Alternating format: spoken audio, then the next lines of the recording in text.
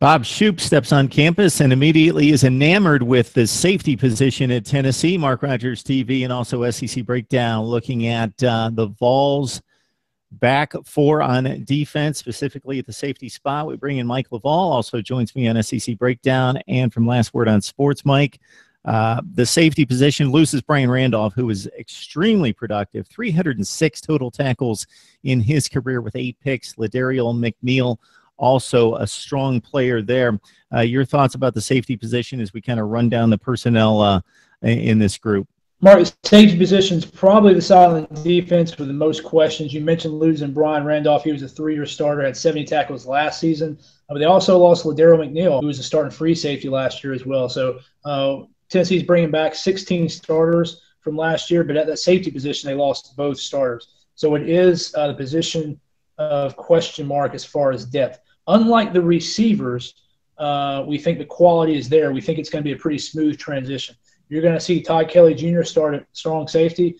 Kelly had played in 13 games as a freshman and as a sophomore and recorded 3 interceptions both years without being a starter. I think he started 2 games last year.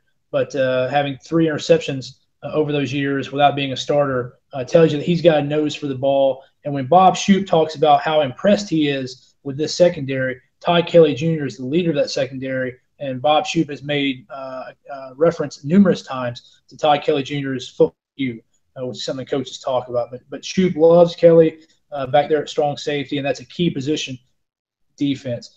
At free safety, you're going to see Rashawn Golden. Rashawn played some nickel back in 2015, but he was hurt in preseason camp, had a foot injury, redshirted last year. But he came in, practiced at the starter position in spring ball. So I think you're going to see Todd Kelly Jr. at the strong position, Rashawn Golden at the free position to backfill Randolph and McNeil. You're going to have Stephen Griffin and Evan Berry will probably be your 2 deep guys, Griffin backing up Kelly Jr., and then Evan Berry back there at free safety. Maybe Micah Abernathy will get some playing time at free safety as well. So that's kind of your 2 deep at safety. Again, this is a critical position in Bob Shoop's defense. Shoop's very aggressive. So when you have that aggressive front line, that aggressive blitzing defense, you need those safeties back there who can make up ground and cover gaps and seams to ensure that you don't have that big play, which is something Tennessee is really working on, eliminating those big plays. And safeties are key to that.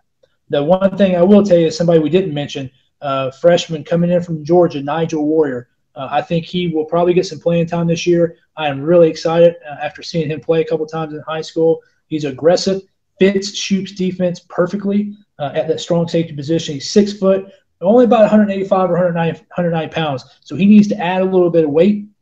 I'd like to see him at 205 or 210 to play that strong safety position behind Todd Kelly Jr. But I think Nigel Warrior is going to be good, and I think he's going to provide a long-term future at that safety position for Tennessee.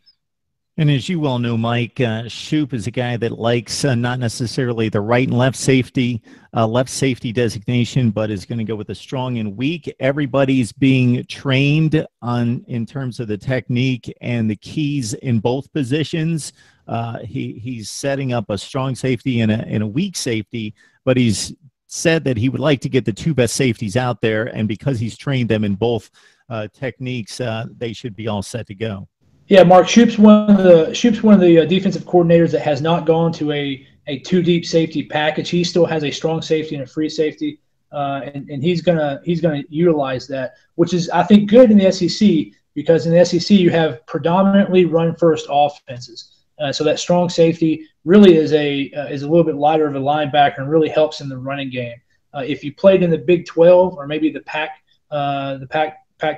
that strong safety kind of makes you a little bit vulnerable, particularly on those 2 and 3 deep crossing routes. But Shoop still stays with that traditional strong and free package as opposed to the 2 deep splitting the field. And I think that's okay because in playing in the SEC, you're not going to play a lot of pass-happy offenses, maybe for the exception of Texas A&M. We'll see what Ole Miss does this year with Chad Kelly. But he's going to get the 2 best safeties on the field, and I think that's going to be Todd Kelly Jr. and Rashawn Golden. But people are excited about Shoop's defense coming in, the aggressive nature of it, and that defensive safety slot is going to be his backstop. It's going to be what allows him to be aggressive. If these guys can play to a high level, he'll be more aggressive. He'll be as aggressive as his safeties allow him to be. Evan Berry and sophomore Stephen Griffin, also a couple guys that figured to get some playing time.